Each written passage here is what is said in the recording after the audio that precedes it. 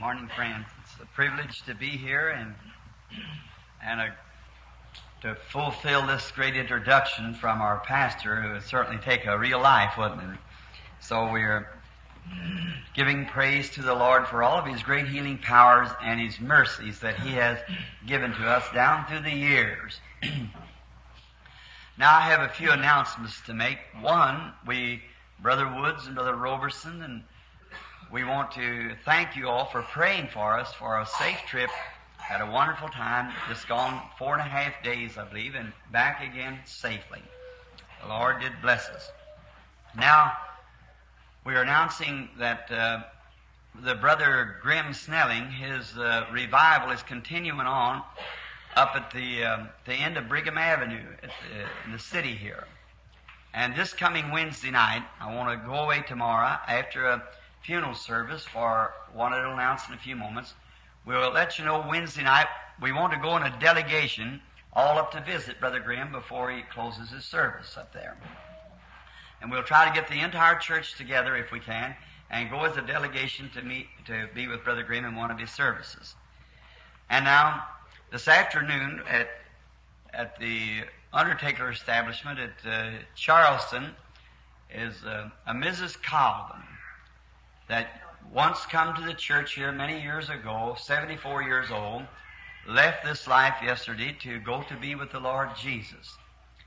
And her funeral is to be preached Monday by Reverend Mr. McKinney, used to formerly the pastor of the Methodist Church at Port Fulton for many years, which was a personal friend of theirs, and I'm to assist him Monday at, I believe it's 1:30 at the chapel at Charleston, Indiana. And all of the friends of the Calvin family would appreciate now just a little courage or a little handshake, for we all know what that is, we who've been down through those valleys ourselves and know what it means to lose a friend.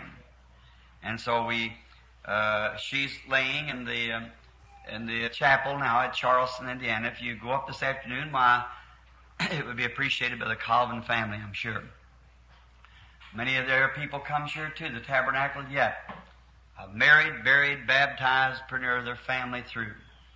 And so Mr. Grayson, it used to be her neighbor right here, is the undertaker up there. And then this tonight, the Lord willing, where we leave off this morning, we'll try to pick up tonight in this great study that we're studying in now. And then I think that was the announcements as far as I know of. And this coming Wednesday night now, we'll announce tonight that we're going up to be with Brother Grimm. And we welcome all of the strangers in our gates, and we're happy to have you here this morning and pray that God will exceedingly, abundantly bless you today for this gathering. Amen. Brother Cox has just told me that the public addressing outfit wasn't working too well at the time.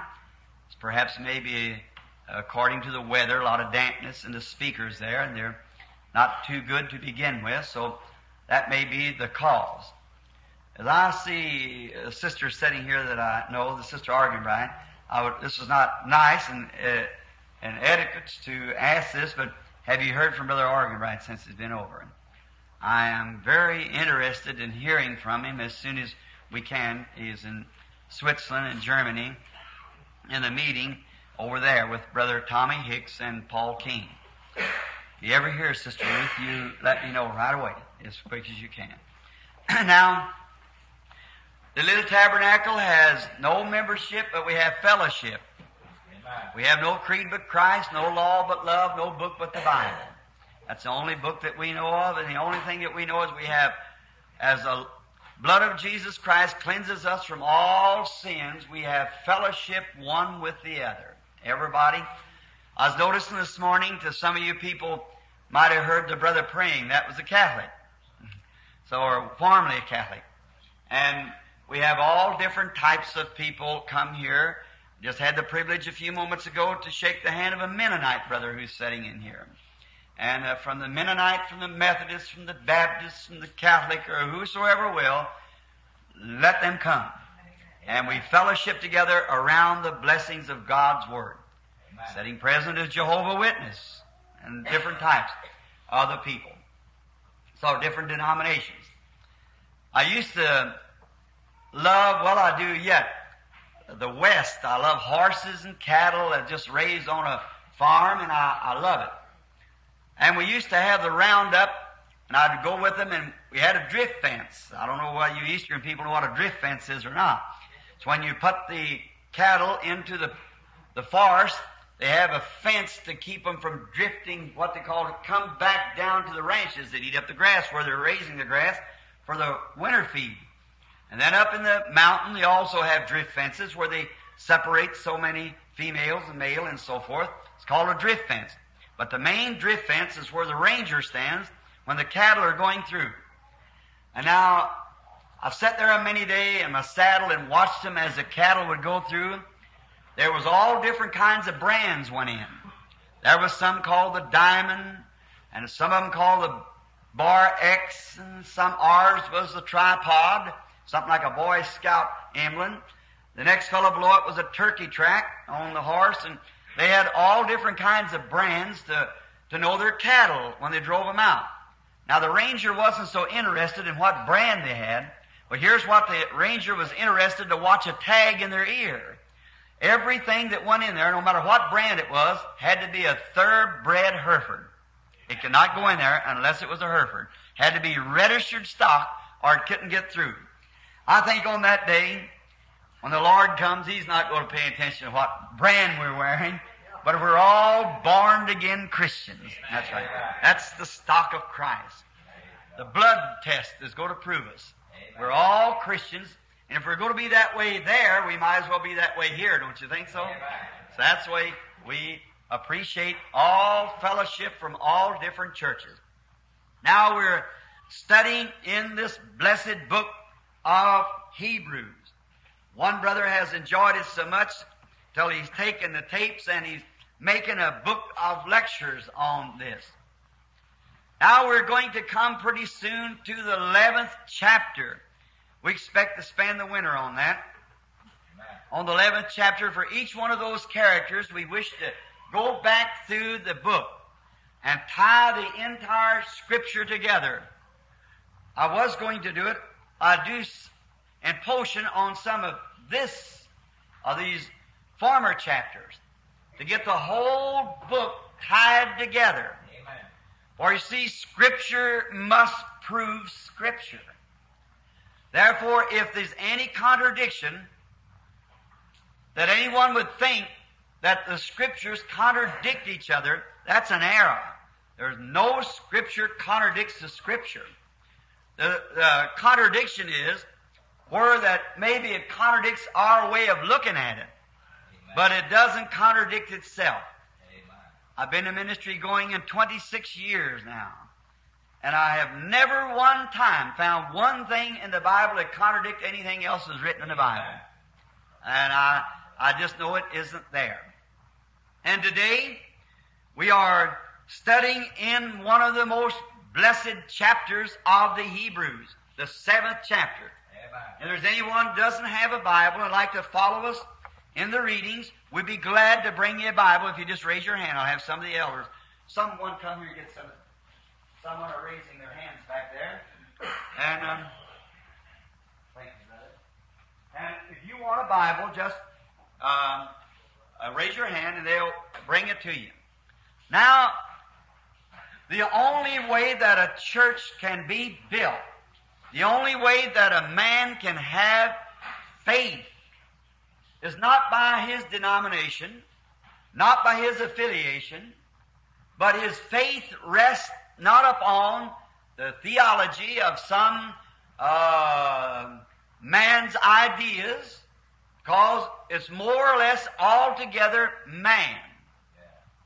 But the only way faith can find its solemn resting place is upon the immovable and unchangeable Word of God. Amen. Faith cometh by hearing, hearing the Word. That's how it takes. And when faith is heard and accepted, it's forever settled. Amen. Nothing no more can ever move it, no matter what comes or goes. Nothing can ever change that faith. Think of that. You're anchored, and you no more change for time and eternity. You're anchored forever. For God, by one sacrifice, has perfected forever those that are sanctified, are called. Amen. And faith has such a great place in the Christian, the believer's life, that it can take its stand by the side of a muddy grave, or over a casket, or a precious baby, or a sweetheart has passed from this life to the beyond, and with a stern look of the eagle eye, can look to Him who said, I am the resurrection and the life. Amen. And they forget the things that's in the past. They press on to the mark of the high calling. I'm so glad that God has provided such and has made it a free gift to all. That's what churches are to be. Churches doesn't mean denominations or organizations. It means groups of people, of believers, who's gathered together under the fellowship of the Word. Amen. And in this marvelous teaching here of St. Paul, in the backgrounds, in the former chapters, he has specifically been dealing with the supreme deity of the Lord Jesus and who He was. Christ was God made so that man could feel Him and touch Him and fellowship with Him.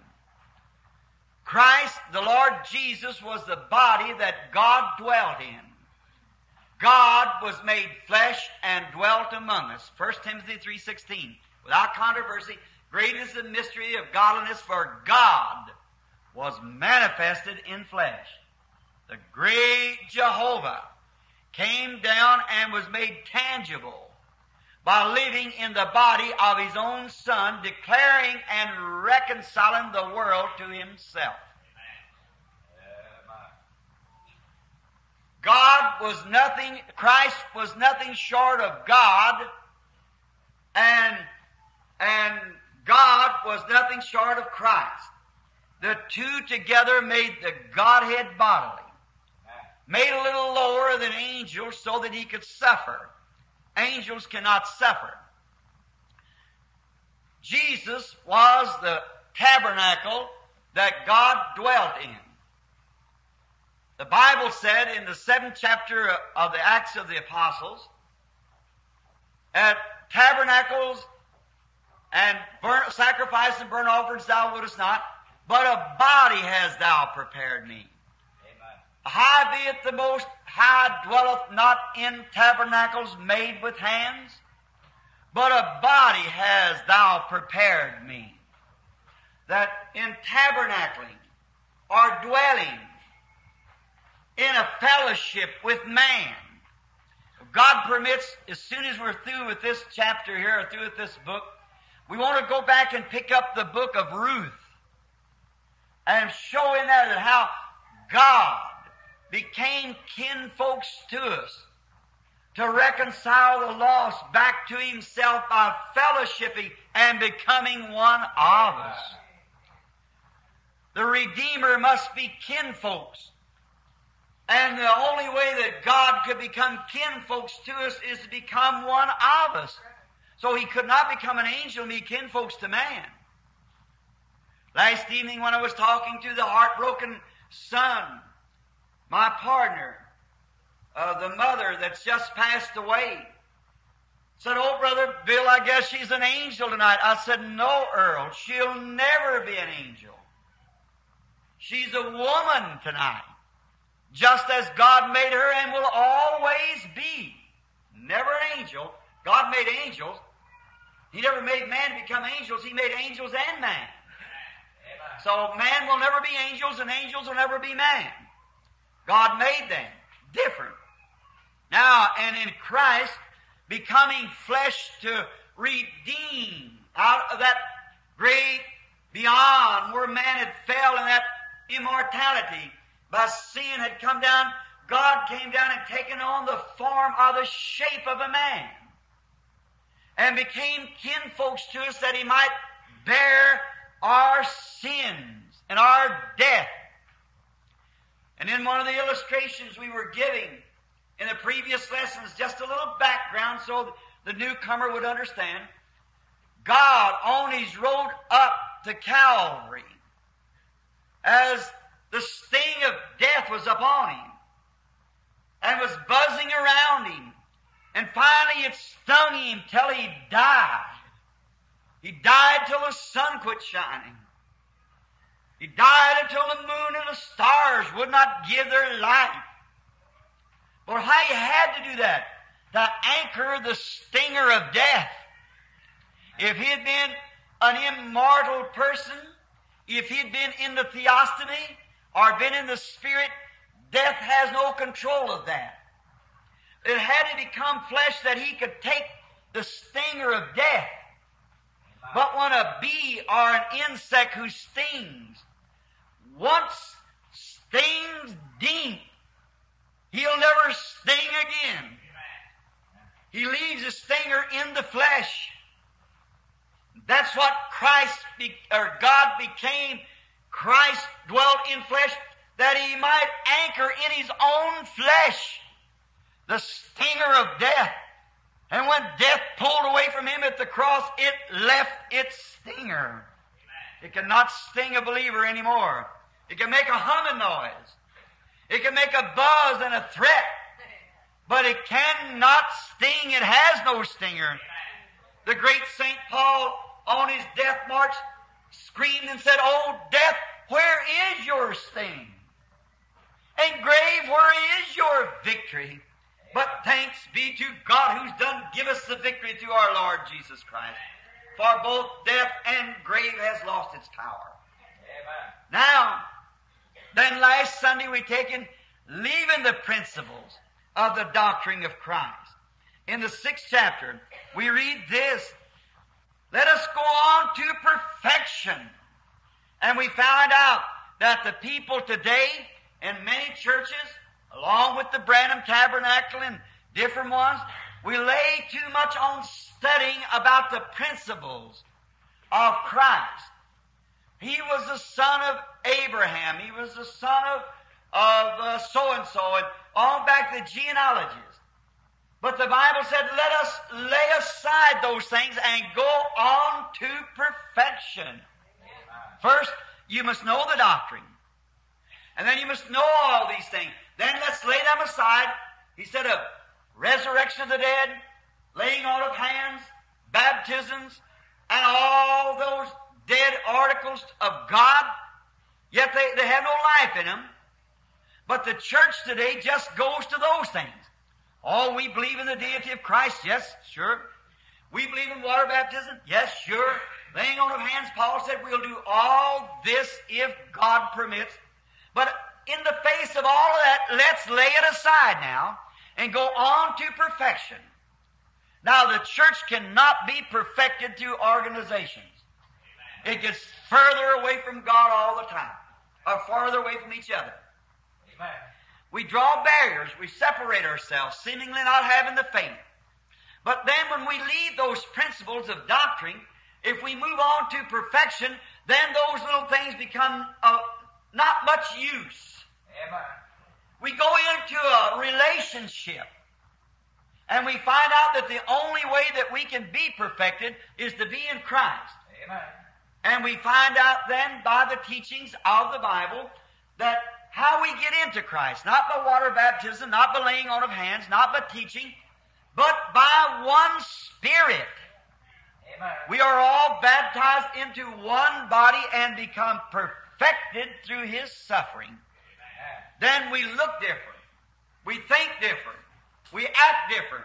We live different. Not because it's a duty or we belong to church, but because of the love that God has shed abroad in our hearts by the Holy Ghost that makes us fellow citizens of the kingdom of God. then there's no denomination or barriers in that. Amen. We're all one great body. Amen. Now we're ready to enter in upon the morning lesson in a few moments. One more thing I'd like to get to here. That is that Paul speaking in the book of the 6th chapter, we find out here that we're made perfect in Christ. Then in the 13th verse of the 6th chapter, just a little background. For when God made promise to Abraham, because he could swear by no greater, he swore by himself. God swore by himself because he could not swear by anyone greater. Now we want to go back. Let's get to Galatians just a few moments.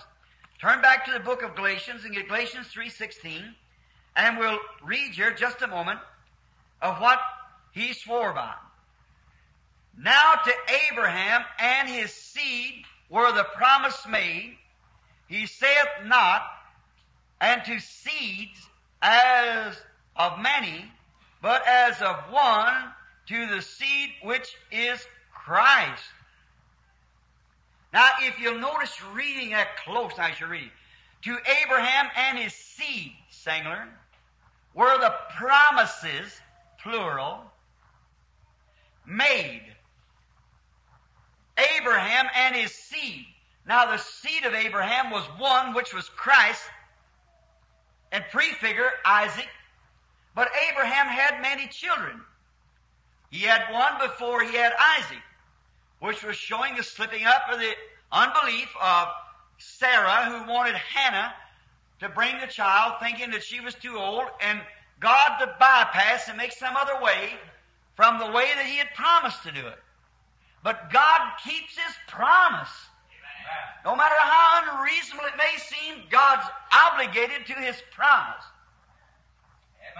And Sarah thought that maybe she could have Hannah, or Hagar rather, her maid, to give birth to a baby through Abraham, and she would take it, and that became Ishmael, which was a thorn in the flesh from then until now. Amen. Still a thorn in the flesh. For now there come the Arabs, and they've always been that way.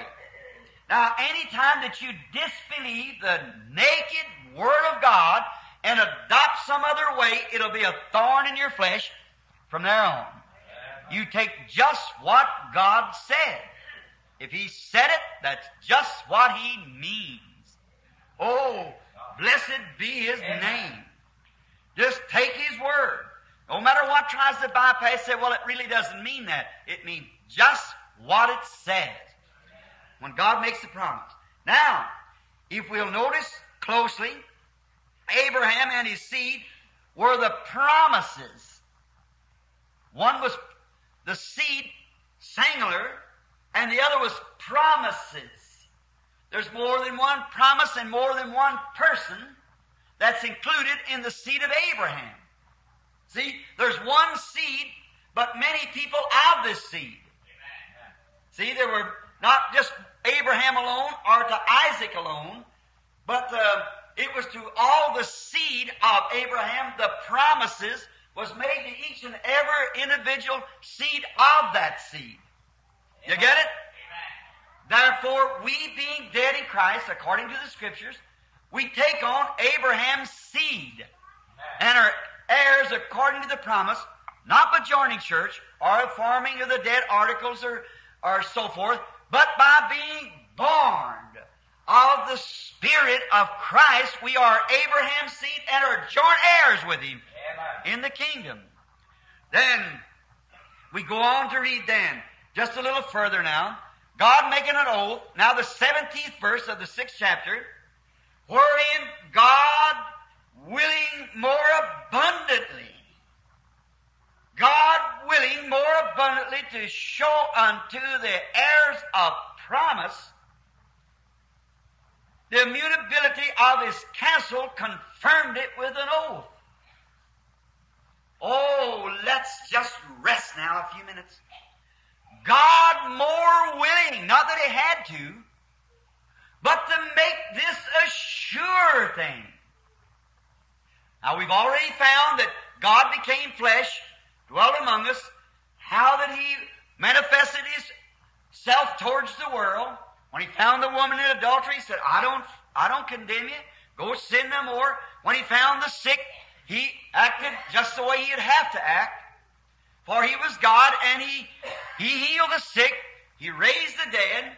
He forgave the sins. No matter how they was and how many and how backslidden, He forgive them anyhow if they were willing to come and ask. Now, notice, if God acted any one time on a certain circumstance, and if that same circumstance arise again, He's got to act the second time like He did the first time, or He's unjust. Amen. See? Amen. No matter how bad you are in sin, how stupid you may become, He's got to act to you like He did that fallen woman, or He acted wrong then. God's behavior is His person, and what He is in His behavior declares His person. And that's the way you are. In your behavior of life tells what you are. As we went through a lesson or two ago, the Methodist people wanted to declare it, when you shout, you got it. The Pentecostal says when you spoke with tongues, you got it. The Shaker said when you shake, you got it. The Pennsylvania Shakers. And we find out that they're all wrong. Your life declares it. Your person declares what you are. A man is known by his works. And whatever your life is, you've heard the old story, your life speaks so loud I can't hear your words. So whatever you are the life that you live shows what kind of a spirit is in you. And then you may impersonate the wrong thing, or impersonate the right thing, may I say. You may impersonate a Christian, but there will by and by come a time when the strain will be put on. Then it will show what you are. A chain is its strongest at its weakest link. When Christ, the Son of God, was put to the test, it showed what He was. Sure, when you're put to the test, it'll prove what you are. Your life always reflects what's on the inside of you. By and by, be sure your sins don't find you out. That's what we're trying to say. Jesus said in St. John 5:24, He that heareth, not he that shaketh, he that speaketh, he that heareth my word and believeth on Him that sent me has eternal life, and shall never come to the judgment, but pass from death unto life. It's your faith, and your faith confessed by your lips, make manifest to the people that can hear, but your life is open before all.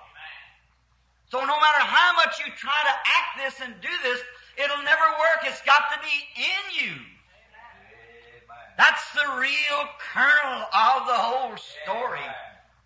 Your personal faith in the resurrected Christ as your Savior, that He's at the right hand of God acting in your place this morning as you're acting in His place down here as a witness. A witness is to act instead of somebody. Stand for you as a witness. And as your life reflects here what your testimony is in Christ, it reflects there and it reflects here. And He is up there as what He is for you reflects both there and here. So you are, by your faith, are you saved, and that alone. So sensations, emotions, feelings, anything has no place at all in it. Now, don't think wrong that I do not believe in these emotions. Certainly. But what we're on now trying to drill to this people of this day is not emotions. The devil has took those things and went wild with the people. letting them base their eternal destination upon an emotion. Shouting, speaking with tongues, going to church every Sunday, acting like a Christian. That won't have one bearing at that day. Except the man is born again. And your life reflects what you are on the inside. See? Not your emotions. You could have blood in your hands. You could speak with tongues. You could heal the sick. You could move mountains with your faith. And you are nothing yet. 1 Corinthians 13. See? It's got to be something happened by birth, which comes from God. And God brings the new birth into you and gives you a part of Himself. Then those things are. You are a new creation. I give unto them eternal. We went through the word eternal. Forever is a space of time. Eternity is forever. Forever and forever. But there's only one eternity. And we find out that you receive eternal life. And the word in the Greek is Zoe, which means God's life, and you receive part of God's life, which makes you a spiritual son of God. And you're just as everlasting as God is everlasting. You have no end, no place to stop, because you had no place to begin. Anything has a beginning has an end. And that without a beginning has no end. How we love that precious word. How the Christian should be established in the faith that was once delivered to the saints. And not be tossed about place to place and joining different churches. Any church you want to belong to is all right as long as you're a Christian. But the first thing, which is that birth that makes you kinfolks to God as God became kinfolks with you. He became kinfolks that He might raise you up. Before He can raise you up, He has to give you eternal life. Then God had become kinfolks to take death to raise you up. Then you have become kinfolks to Him in order to go in the resurrection. You see what it is? It's just a swap. God became you that you might become God. See? Amen. God became a part of you, flesh, that you might, by His grace, become a part of Him. Amen. That's all to have eternal life. Just a beautiful picture, and all we love it. Amen. Now, God willing more abundantly. Didn't have to, but He was willing to. I'm so glad of that, aren't you? That our God is willing. Look, what if He wasn't long-suffering? What is the fruit of the Spirit?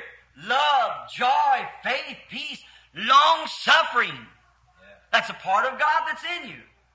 And can forbearance. Forbearing one another's burdens, forgiving one another, as God for Christ's sake forgive you. The Spirit of God in you makes you that way. And then when God was here on earth and became you, became sin, that Him taking your sin bore it for you and paid your penalty for it. God is long-suffering, forbearing our burdens, and then He's a good God. Amen. If you want certain things your way, you know God's good enough to do that. Amen. He loves to make you happy. He wants to, He's love, and His great love constrains Him to even step down sometime to let you have the things that you want. Amen. Look at Thomas after the resurrection. Thomas wouldn't believe. Oh, he's got many children today. But Thomas said, no, I'll have to have some evidence. I'll have to put my hands in His side and my fingers over here in His hands before I will believe it. I don't care what you say. See, he was all out of the Scripture order right then. You're supposed to believe it. So he said, I have to have some sort of evidence to prove it. And Jesus appeared. He's good. Come on, Thomas. If that's what you want, well, here you are. You can have it. That's the way we are. We say, Lord, I got to speak with tongues. I got to shout. Go ahead. I'll let you have it. He's good. So he stuck his hands in his side. Then he said, oh, it's my Lord and my God. He said, now, Thomas, you believe since you've seen. But how much greater is their reward who has no evidence and yet believes it? There you are. That's where we must get to. How much greater is their reward who's seen nothing, but yet believe it. It's an act of faith that we accept it. Now, I believe signs following the believers, but let's put first things first. You're going to have the signs without this. Paul said you could. He said, I can speak with tongue like both men and angels. I'm nothing. I can move mountains by my faith. I'm nothing. I could understand the Bible in such a way I could know all the mysteries of God. I'm nothing. See, that's gifts of the Holy Spirit. Without the Holy Spirit. The Holy Spirit is God. God is love, joy, peace, long-suffering, gentleness, patience. That's the Spirit of God. That's what God raises up in the last days through that Spirit. Now, not willing, God more willing, abundantly, to show unto the heirs of the promise, God more willing to show the heirs. Who is the heirs? We being dead in Christ take on Abraham's seed and her heirs. Oh, does that soak in? We are heirs of the kingdom of God through a sworn promise. God didn't have to swear. His word's perfect. But He swore too by Himself, for there is no one greater. As we read on just a moment, listen. The promise of the immutability of His counsel confirmed it by an oath. The immutability, the unchangeable. God cannot change. He has to remain the same.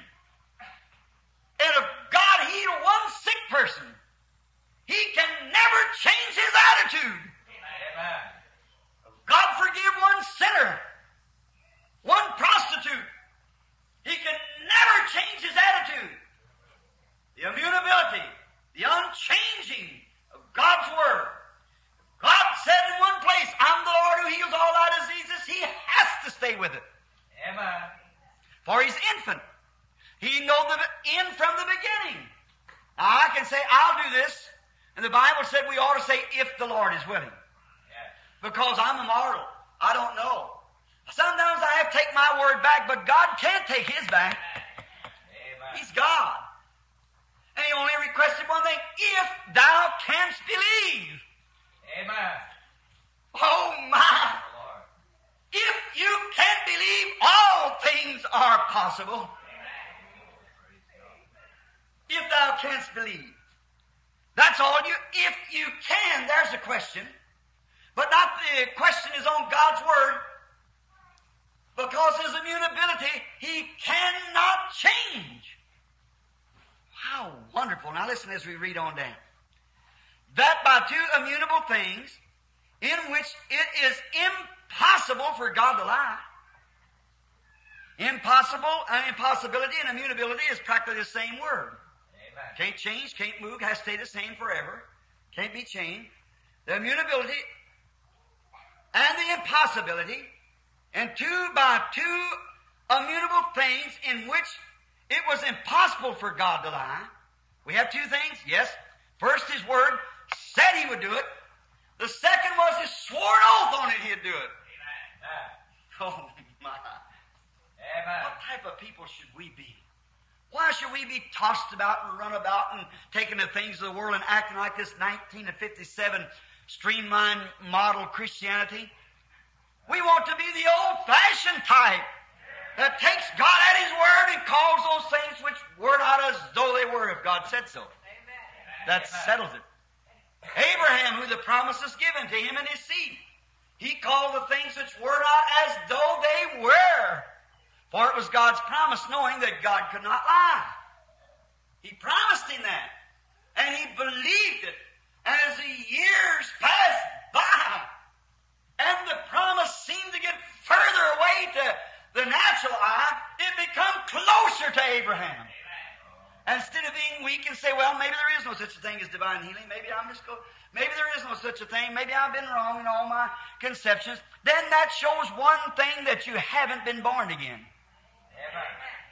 For we got through last Sunday, just a little further back in the chapter, for it is impossible for a man that's once tasted the heavenly gifts and things to fall away again to renew himself to repentance. Absolutely, totally impossible. For he that is born of God does not and cannot commit sin. For the seed of God remains in him, and he cannot sin. The seed of God is the Word of God. Faith cometh by hearing, hearing the Word. The sacrifice is made, it's all over. Now, if you do wrong, God will make you pay for it. But if you do wrong, you don't do it willingly. 10th chapter, 47th verse, I believe. For if we sin willfully, after we receive the knowledge of the truth, but after you're once born, you have the truth, not the knowledge of it, but you have accepted the truth. And it's become a reality. And you're a child of God for time and eternity. God swore that He would do it. Jesus said, he that heareth my words and believeth on Him that sent me hath everlasting life, and I'll raise him up in the last days. He'll never come to the judgment. He's passed from death unto life. Now, with an oath like that, God willing that we should receive it. Now watch what he says here, Paul, speaking to the church. Is it possible for God to lie? We ought to have a strong consolation. Not, well, if the Baptists don't treat me right, I'll go with the Methodists. See? We should have a strong consolation who has fled for refuge to lay hold upon the hope set before us. Now in the reading of the last, which hope we have as an anchor of the soul. The hope, the sworn oath of God, we have as an anchor of the soul, both sure and steadfast, and which entereth into, that is, within the veil. Let's speak just a moment on the veil. We didn't get it too good last Sunday night. In the veil. The veil is the flesh. The veil is what keeps us from seeing God face to face in this church. The veil is what keeps us from seeing the angels at their positions this morning, standing by the seats. The veil is what keeps us from seeing Him. We're hid behind the veil, and that veil is the flesh. We are sons and daughters of God. We're in the presence of God. The angels of God are encamped about those who fear Him. We're in the presence of God all the time. I'll never leave thee, neither will I ever forsake thee. I'll be with thee always, even unto the end. But the veil is the flesh. That's what keeps us out of His presence. But to the soul, the spirit, by our faith, we know that He's watching us. He's standing by us. He's here now. Down at Dalton one morning, an old prophet was surrounded by an army. And his servant went out and said, "Oh, Father, the whole country's surrounded by the aliens." And Elijah raised up and said, "Why, son, there's more with us than there is with them." Well, he batted his eyes and looked around, he could see nothing. He said, "God, I would that you'd open his eyes. Take away the veil." And when the veil dropped from over his eyes, around that old prophet was chariots of fire. The mountains was on fire with angels and chariots. There you are. Oh, then Gehazi could say, I understand now. See, the veil dropped. There's where the hindrance. Here it is. Hold tight. The veil is what keeps us from living the way we should. Veil is what keeps us from doing the things that we really want to do. And God became veiled in flesh, and the veil was torn in two. And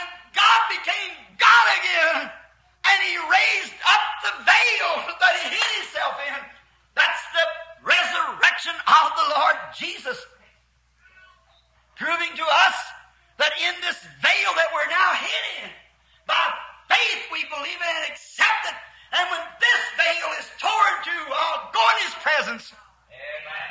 With this assurance knowing that I know Him in the power of His resurrection.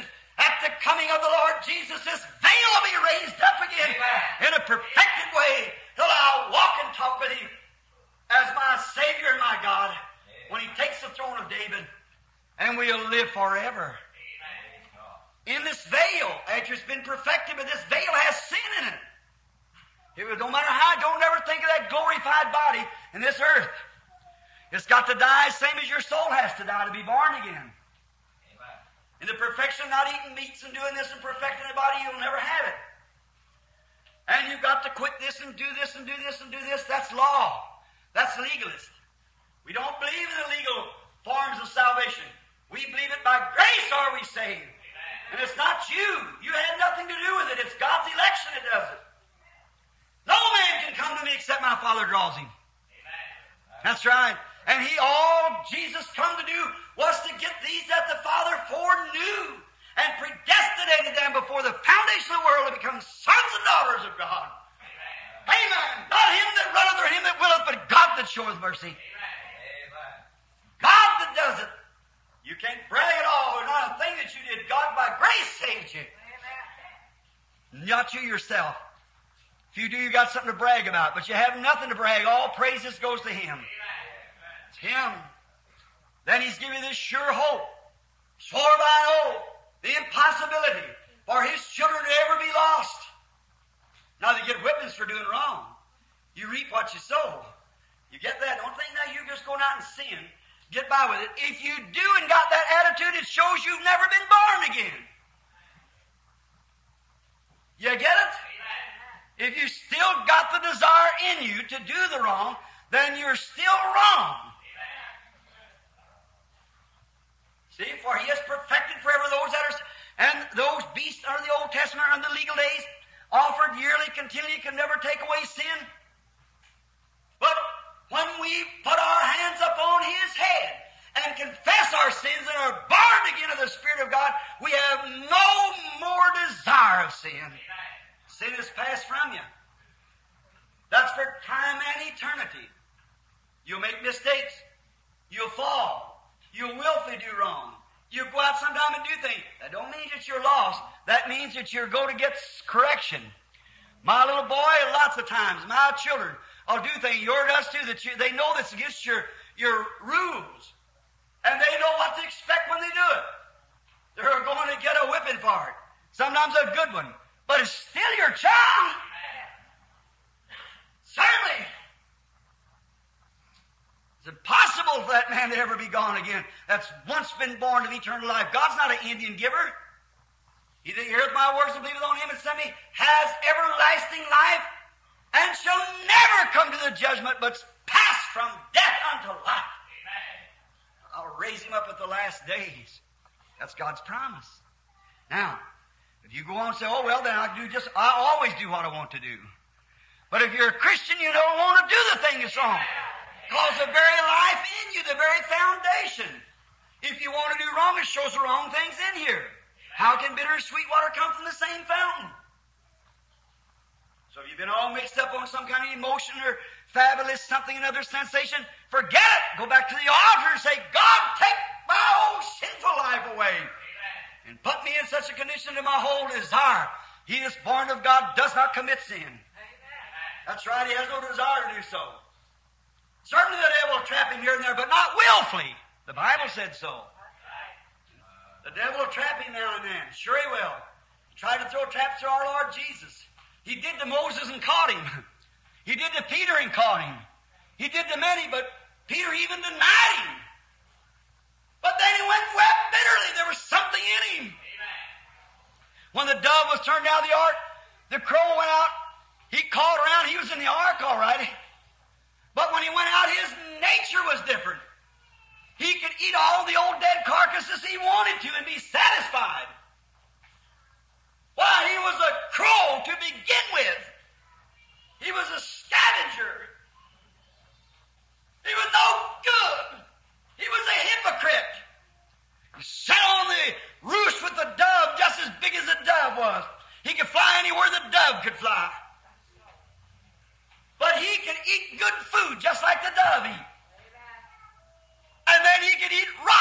what the dove couldn't eat.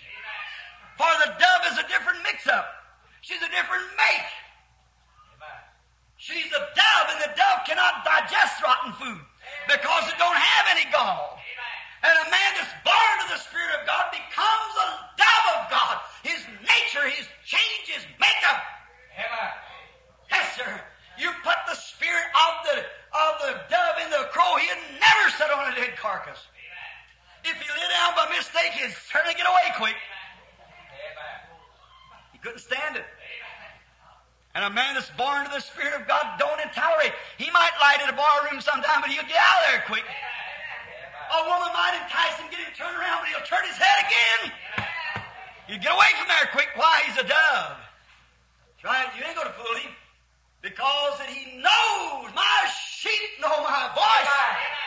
And a stranger they will not follow. He's a dove to begin with. That's what I'm speaking about. That actual something anchors in there. Watch close now. God swore. Which hope we have as an anchor of the soul, both steadfast, and which entereth into that which is the veil. The veil. God came down veiled in flesh to do what?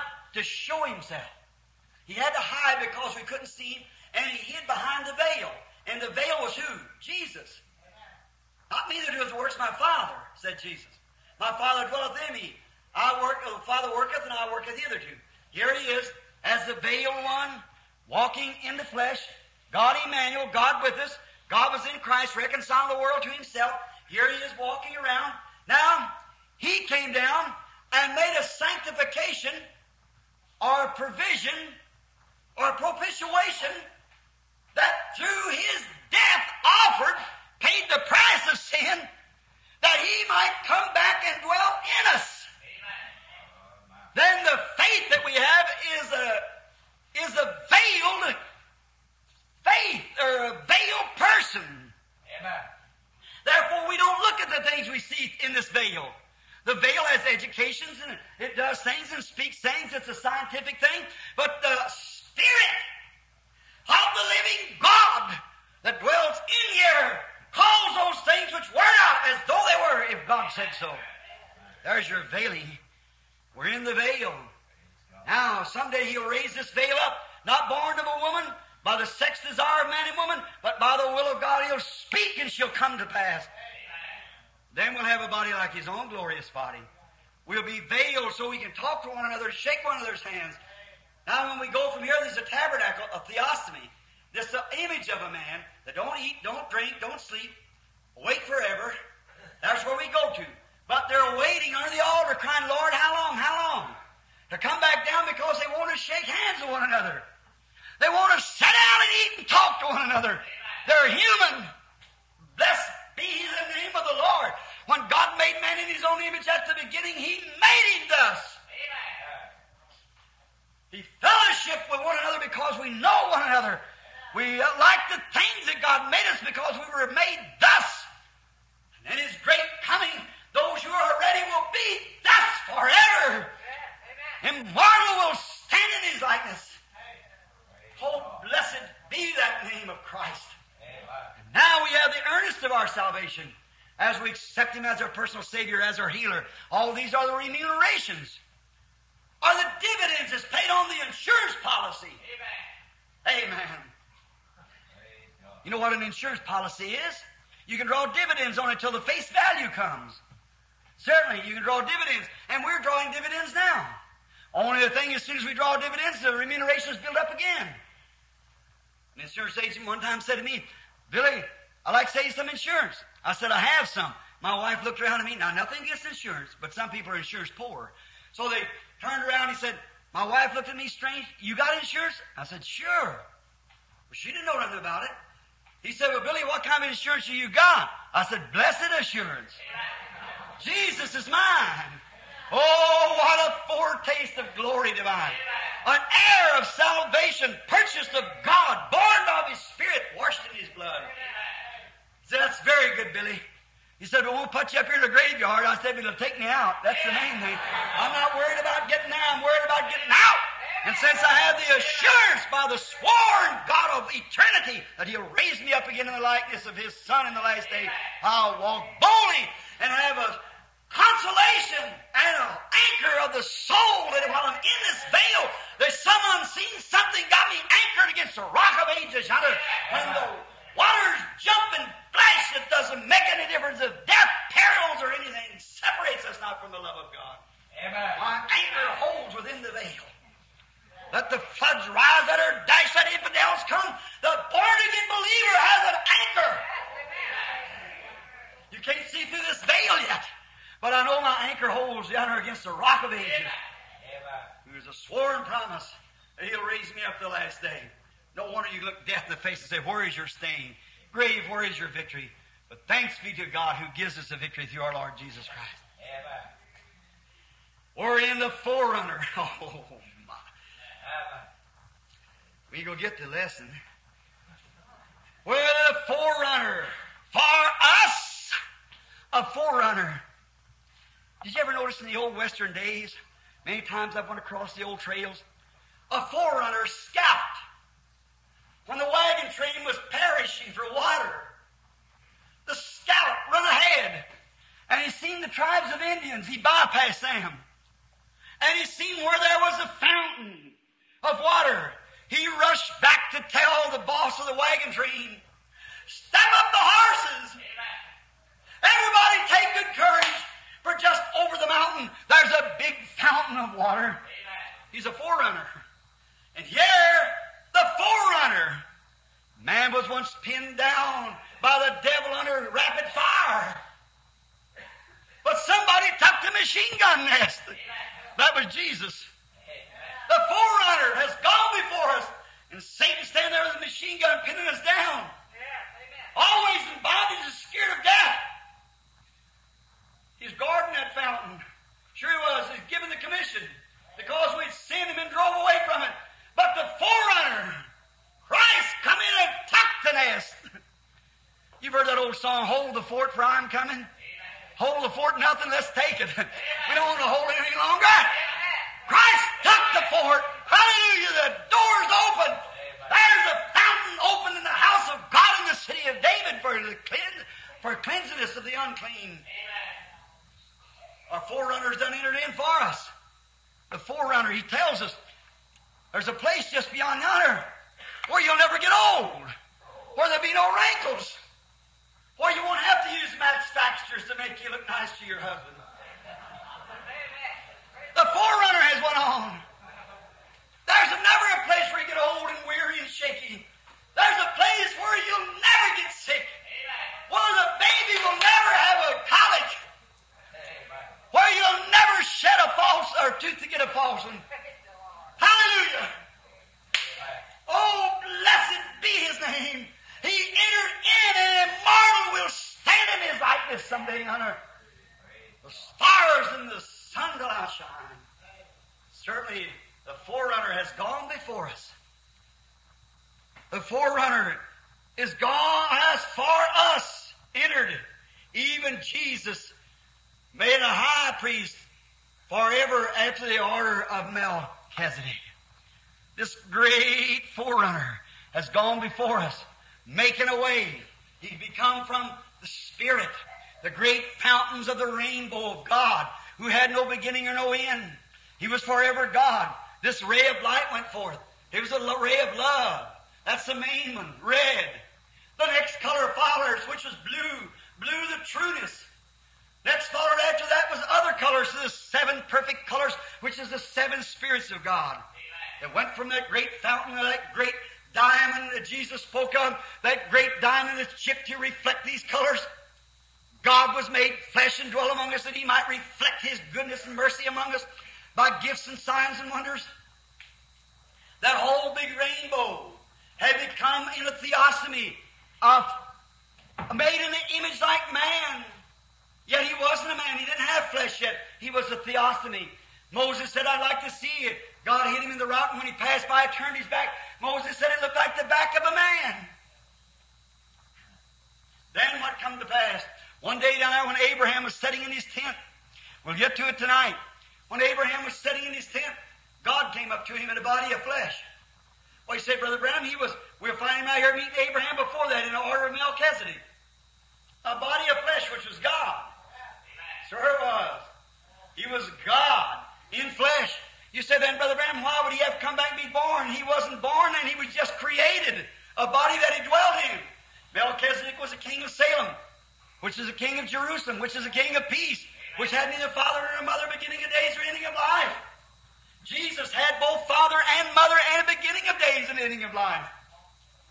But he was made after the order of Melchizedek, which had no beginning of days or ending of life. Melchizedek was God himself. Melchizedek was Jehovah God, the same one that met Abraham years later in front of his tent, had his back turned to him and said, why does Sarah laugh? That's right. He was the one who stood there looking over towards Sodom. Abraham recognized him because inside of his veil was an anchor holding that promise. Not because he had some sensation, but God made him the promise. And when he come into contact with that great magnet, he knew it was in that flesh. Amen. Walked out with Abraham out there a little piece. He told Abraham, said, seeing that I'll keep these things from Abraham to see that he's the heir of the world, I just won't do it. So Abraham, I'll tell you what I'm on the road to do. We pick it up tonight. Down there in Sodom, and what was all he was going to do. And as soon as he had blessed Abraham, he went back into space again. Amen. A man that stood there and had dust on his clothes. A man. And not only that, but he ate the flesh of a calf that Abraham killed. And drinking the milk from the cow. And eat some whole cake, some cornbread. And had butter on it. It's exactly right. And then turned back to a theophany again.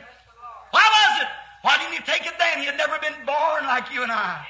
But he had to be born in the flesh so he could hold that stinger.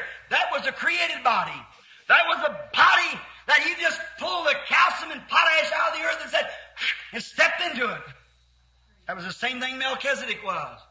He stepped into him in a body that he could walk out before him under the veil of his own creation. Not a veil of the creation of a woman. Through the womb of a woman, through a cell. Never. But he created this and stepped out into it and talked in the order of Melchizedek. Who is this Melchizedek? For this Melchizedek, king of Salem, which is Jerusalem, prince of the Most High God, certainly, who met Abraham, returning from the slaughter of the kings, and blessed him, to whom also Abraham gave a tenth part of all, first being by interpretation, king of righteousness, that great love, that great spirit in the beginning, king of righteousness, after that king of Salem, which is a king of peace, without father, without mother, without descent, having neither beginning of days or ending of life. Amen. Who was it? Amen. He never was born, he never will die. Amen. Amen. Who is it? It was God. Amen. Sure it was. In the foreshadow of the Lord Jesus. Amen. Certainly was, but he had to come through a woman in order you come through a woman. And he had to come the way you come in order to bring you back to him. Amen. Hallelujah. Amazing grace. How sweet the sound that saved a poor blind wretch like me. I once was lost, but now I'm found by his grace. I was blind, but now I see. I understand what he had to do. God became me that I by grace might become of him. He taken my sins that through his righteousness I might have eternal life. I could not choose myself. My nature was a sinner. I had nothing to do with us. Born to the world, shaped in iniquity, come to the world speaking lies. Not even a chance at all. Nothing, not even a desire. Tell a pig he's wrong eating slop, will you? See how much he'll listen to you. Tell a crow he's wrong eating on a dead carcass and see what he'll tell you if he could talk. You tend your own business. Certainly. Oh, but the grace of God that changed this nature and give me the opportunity to desire and to crave and to thirst. Amen. Thy love kindness is better to me than life, oh God. My heart longs after thee. David said, as a heart panteth for the water brook, so my soul thirsts after thee, O God. Amen. God gave man that thirst to worship him, to seek after him. But man perverts it by the call of the devil. And he goes and lusts lust after women and pleasures and things of the world, trying to satisfy that holy creation that God's put in to love Him, he places it up on the things of the world. But brother, when he's once changed in that fountain with wiggle tails in it, all kinds of disorders of the cistern has been cleansed out and sterilized, and the pure water of God is put in there. Sin can never touch it. Amen. Oh, how I love Him. How I adore Him. My life, my sunshine, my all in all. The great Creator became my Savior. And all God's fullness dwelleth in Him. Down from His glory, the ever-living story, my God and Savior came, and Jesus was His name. Born in a manger, to the lone a stranger, the God of sorrow, tears, and agony. Oh, how I love Him, how I adore Him, my breath, my sunshine, my all in all. Oh, God, how could He do it? Man's tried to write it. One said, if we with ink the ocean fill, and every straw on earth a quill, all the skies the parsonage made, and every man a scribe by trade, to write the love of God above, how that great God of heaven became flesh and taken my sins, to write the love of God above would drain the ocean dry, or though the scroll contain the whole, though stretched from sky to sky, and to make the heirs of this salvation a sure hope, He swore by Himself that He'd raise us up in the last days, give us eternal life, and no man can pluck Him from my hand. Amen. Praise God. Let's pray.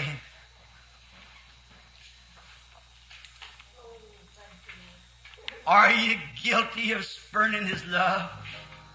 Have you shunned His blessed being, this great one who made you what you are? And now here you are this morning, this far in life, and it's given you an opportunity. Do you want to continue to live? There's only one way to live, that's believe on the Lord Jesus. If you from your heart believe that He's the Son of God and accept Him as your Savior and believe that God raised Him up for your justification, if you want to accept it on that basis, it's yours now.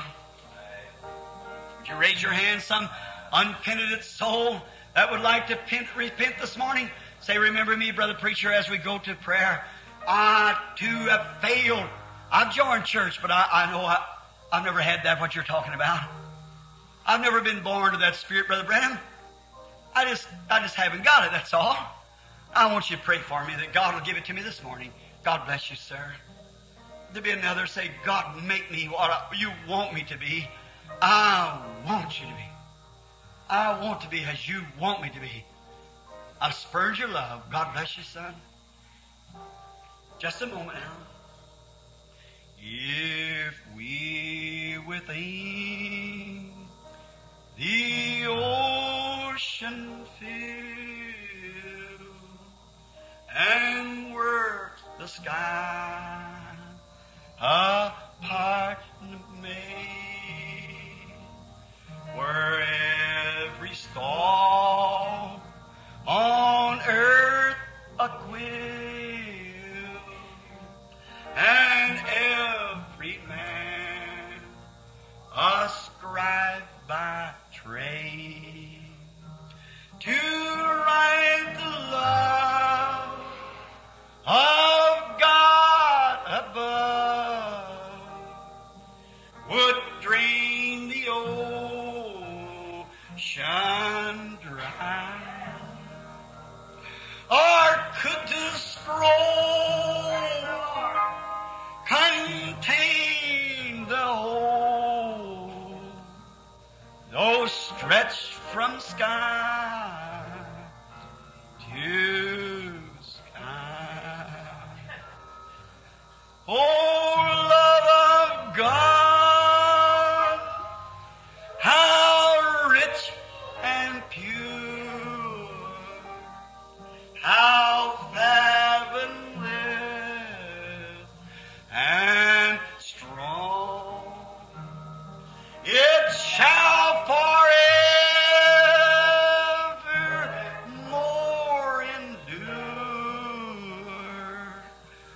the saints and angels. Dear God, truly the poet that wrote those words was just like many others of your believers, searching, trying to find words to express it. That is written in the Bible. More because the preacher was wise, he sought out and set in order many words. Oh, how we would love to have the tongue and the vocabulary that we could explain to the people what it really is. But it could not be found on mortal lips. All eternity, doubtless, whether it'll ever reveal it, how that the God of heaven ever come to the earth to save poor, lost, wretched sinners. I pray Thee, Father, that through these few unbroken words or broken words this morning, as I should say, that someone has found peace and a satisfaction and a strong consolation who's fled for refuge. And may their soul anchor to that promise which God swore to, that He'd raise them up at the last day. Several hands went up in the building, right here in this tabernacle. God, give them that steadfast hope right now. May they anchor against the rock of ages. No matter how bad the sea may toss and their little barks may jump, they have an anchor. The promise of God, there they stay. God said it, He can't lie.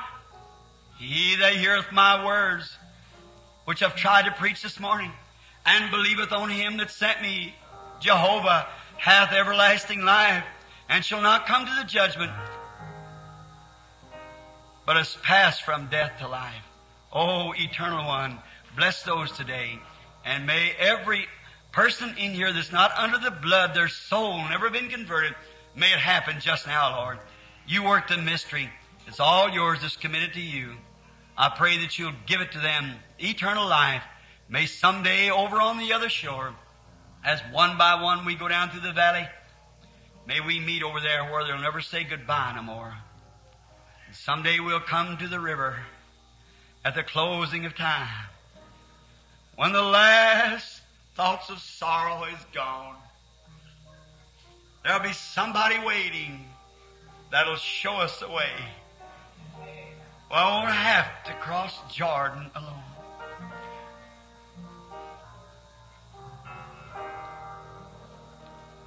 There'll be somebody waiting that'll show me the way. I won't have to cross Jordan. All that's got that hope, raise your hand up now as you raise your head. I just worship Him. The message is over. Aren't you happy? God swore He wouldn't. God swore He'd meet you there. Jesus died all my sins to when the darkness what do you say? The singer's gone. He'll be waiting for me. I won't have to cross Jordan alone.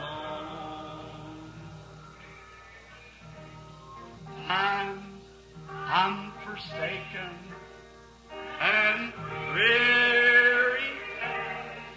Just worship Him now. It seems that my friends have all gone. Did you ever hit that place? But there's one that cheers me. What was it promised? It's my heart glad. I won't have to cross Jordan. Now, children of the promise, just worship Him for doing it. I won't have to cross Jordan alone. Jesus died all my sins to atone. What happens now? When the darkness I see, He'll be waiting for me. I cross Jordan. When I come to the river, every one of you's coming. There's a big dark shadow sitting there before you. It's a big door. You're going in there one of these days, maybe before the day's over. Maybe before church closes this morning, you're going in there. Every time that heart beats, you're one step closer. But when the darkness I see, He'll be waiting there. He said He would. He swore He would. That I won't have to cross Jordan alone. Oh, blessed Lord, our hearts are full this morning to the running over. To think of when the pulse is ceasing and the nurse presses a pillow around your head, and your hands, you can't move no more.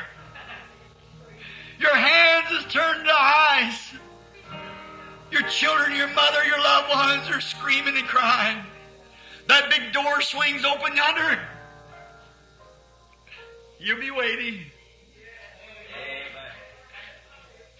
David said, if I make my bed in hell, He'll be there.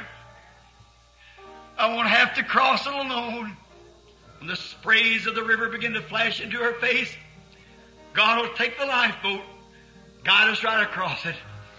He promised He would. David the prophet said, yea, though I walk through the valley of the shadow of death, I'll fear no evil. Thou art with me. Thy rod and thy staff, they comfort me. Lord, we are so happy today that we was included, the heir of the promise. Today we have within us eternal life because we love the Lord Jesus and have believed Him and accepted His word and His teaching. And He gave to us as a seal of our faith the Holy Spirit. The seal of the Holy Spirit, our faith within us is anchored. And though many times we're walking through dark shadows, many times we're stumbling along the road, but our anchor still holds. There's something in it way yonder that seems to be guiding on, saying, move on. We're going on. God bless us. We need You. Keep us ever faithful and true until the time You come for us. We'll praise Thee through the ceaseless ages, and that day when we stand on the earth, His blessed feet has never touched the earth yet. There He stands there in the air, and the saints and the redeemed from all ages through every watch, 1st, 2nd, 3rd, 4th, 5th, 6th, and 7th, all stand there robed in His righteousness. We crown Him the King of Kings and the Lord of Lords and sing those redemption stories. Our poor hearts will quiver as we look upon Him who loved us and gave Himself for us while we were unlovable and sinners. Christ died that we might be saved. We thank Thee for it, Father, in Christ's name. Amen.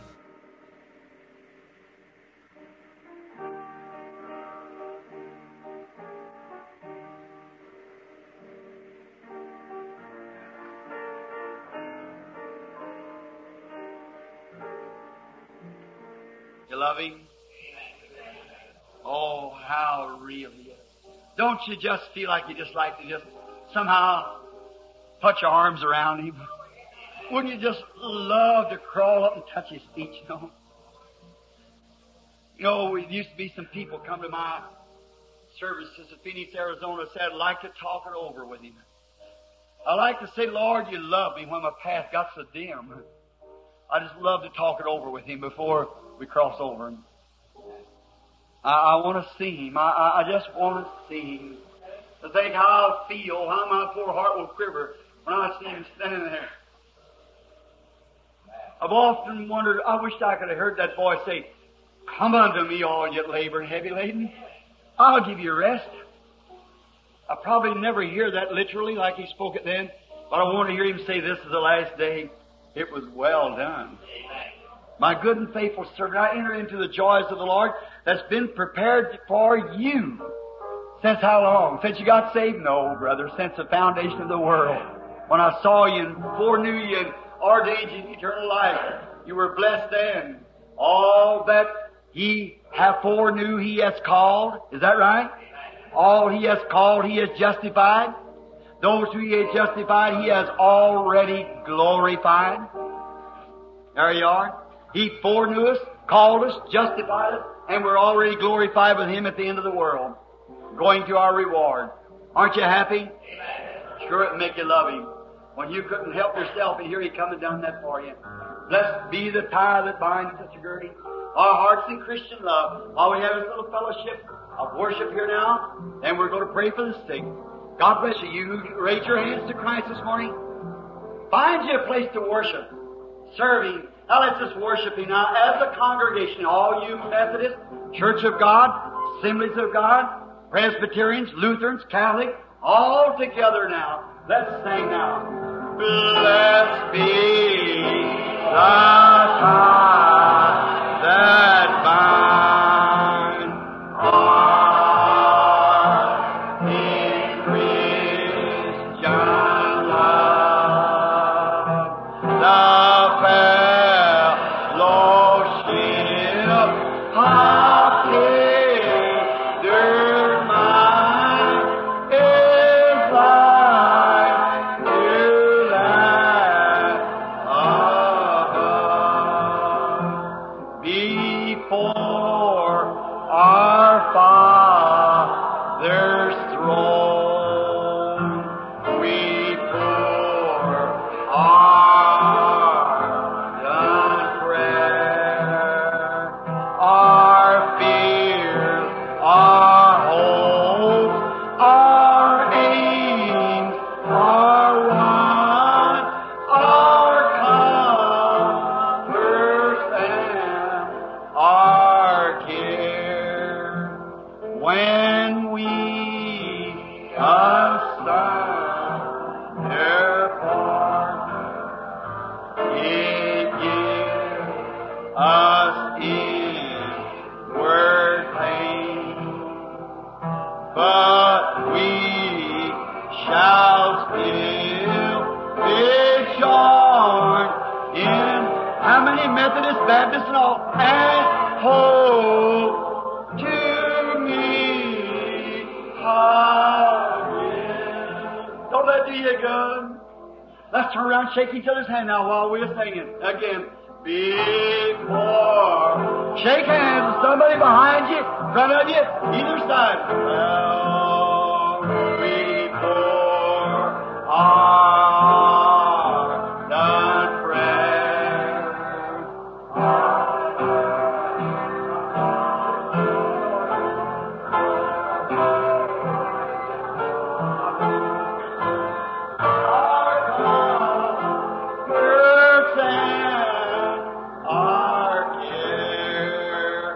Now when we asunder part, we love one another, it gives.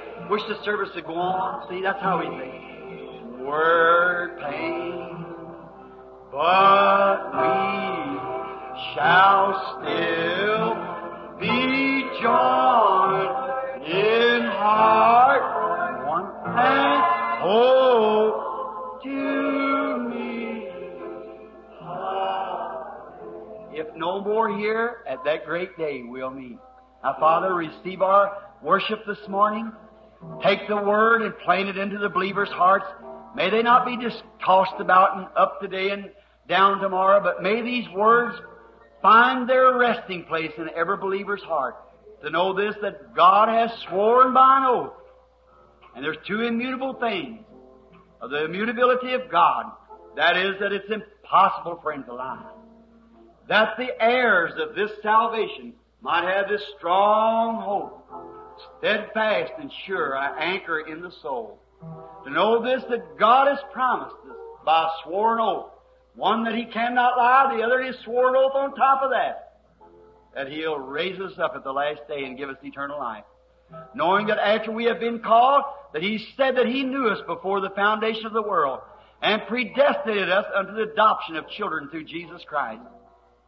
And He foreknew us, He called us. And when He called us, He justified us. We cannot justify ourselves, so He justified us by the death of His own Son. Those who He has justified, He has already glorified.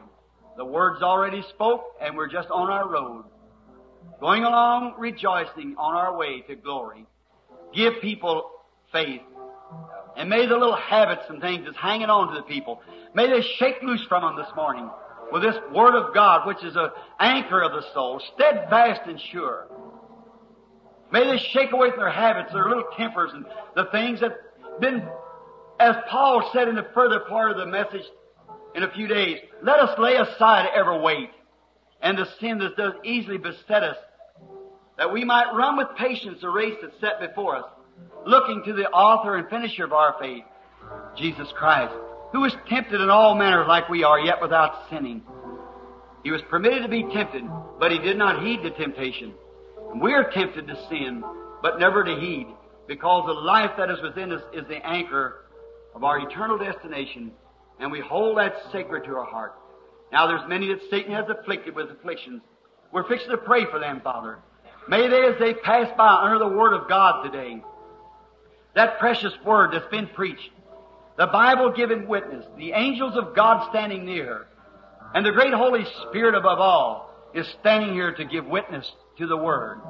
Now, Father, as they pass under the Word of promise this morning, may they go from here to be well, to remove their braces, to leave the chairs and the cots that they lay on, and to just be made well. Grant it, Lord. May they return at the next service that they are permitted to come, or to their own churches, rejoicing, showing what great things Christ has did. This we minister for Your glory. In Jesus' name, amen.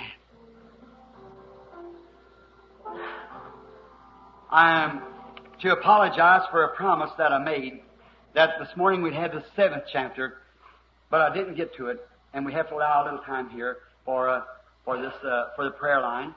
And now, tonight, the Lord willing, we'll take the 7th chapter and find out who this Melchizedek was. How many would like to know? Oh, we're just going right down to him. Find out just exactly who he is, and the Scripture tells who he is. See? And Schofield says it was a priesthood. How could it be a priesthood without beginning or ending? It wasn't a priesthood, it was a man.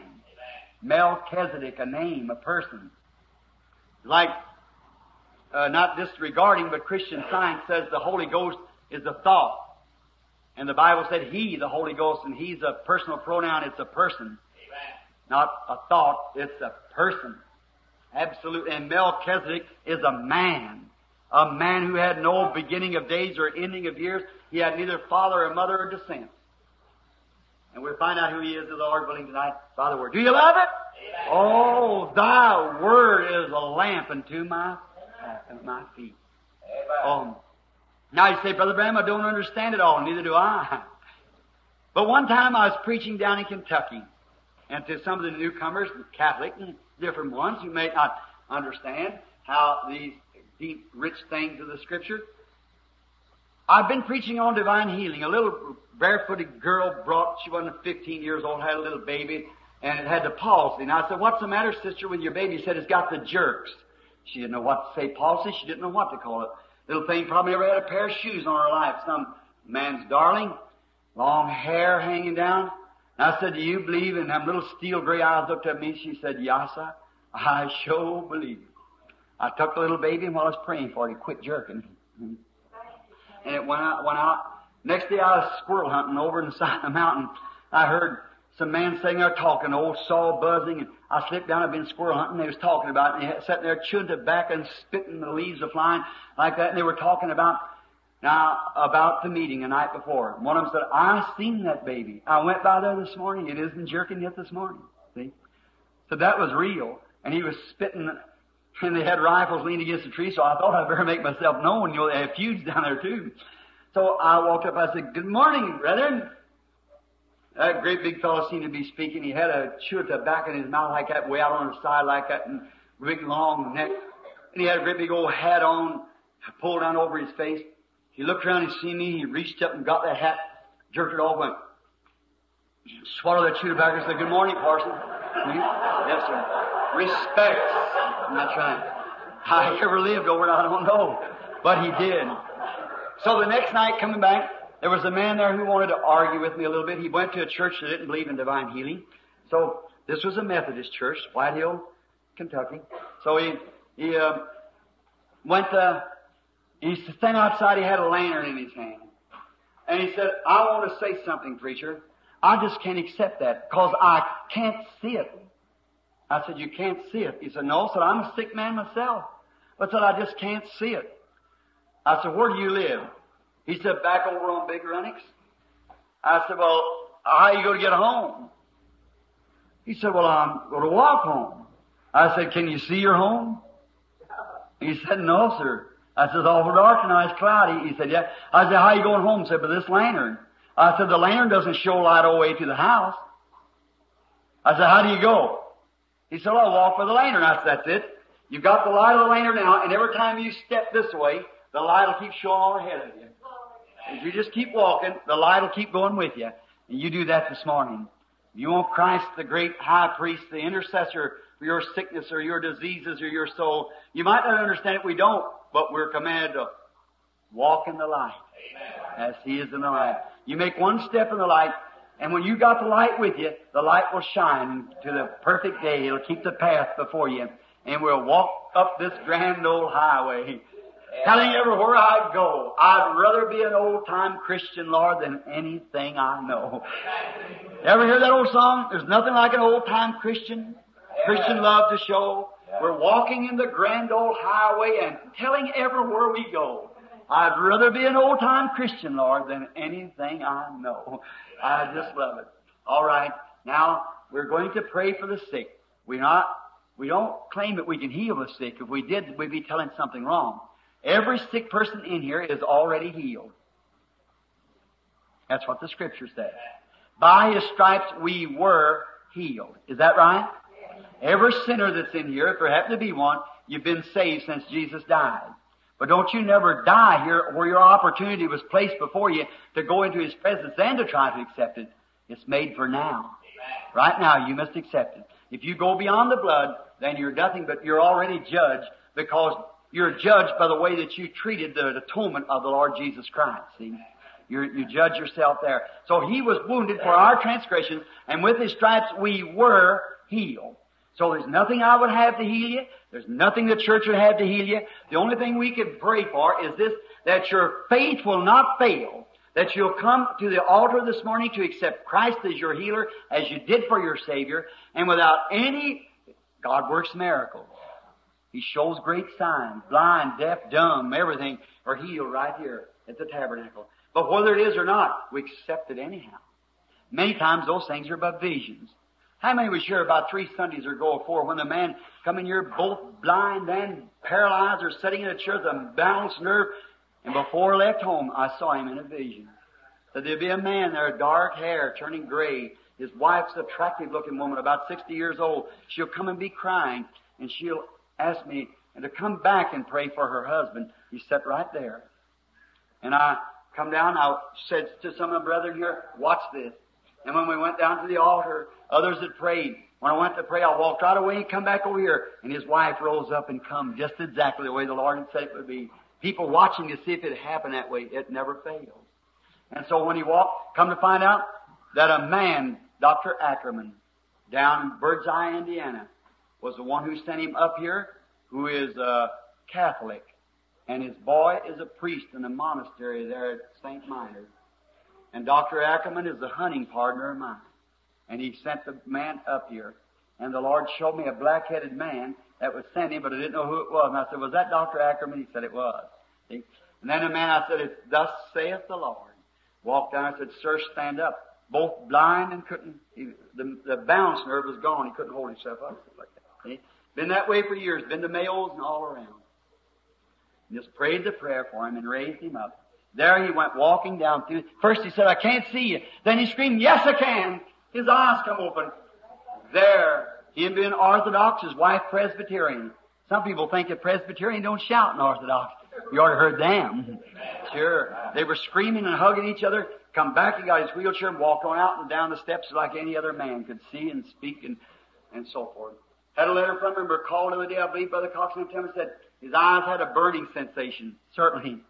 It's the nerve, the optical nerves are growing and coming back to life, and taking its place. The curse was taken off. If you let nature have its way, if nothing hinders nature, then it'll have full sway. If you got a band around your arm shutting off circulation, your hand will finally die. Now, because naturally it'll be all right if you just let it alone, but something's interrupted nature. Then if you can't see it, there's no way for a doctor to catch it. Only two things he can work by. What he can see, what he can feel. That's the only thing he can work by. What he sees and what he feels. If he can't see it, then it has to be spiritual. Then his only thing, one thing can happen. We pray. Christ moves the curse, sends away the devil, and that begins to get normal, gets well, and that's all there is to it. In my name, they shall cast out devils. Is that right? It's a promise to the church. It's a promise of power. It's His presence with us. Now, what makes us from being perfect this morning to do those things just as He did is because we're still in the veil. See? But we have some feeling there that tells us, oh yes. See? And when you accept your healing, no matter what the veil says, it's what the Word says. That's it. And the Word always is predominant over anything. God's eternal Word. Look at Sarah, her womb dead. 90 years old. Lived with a husband since she was about 16 or 17, no children. Abraham, 100. God turned right around and gave him a baby. Amen. Because they believed, they called those things which were not as though they were. Enter that way this morning, friends. And tonight, we expect, if you all are visiting with us, we're happy to have you here this morning. And God be with you. If you're in the city for the evening, we'd be happy to have you this evening on the rest of this service of Melchizedek. And then if you're not, and you have a church of your own, you go to your own church. That's your post of duty.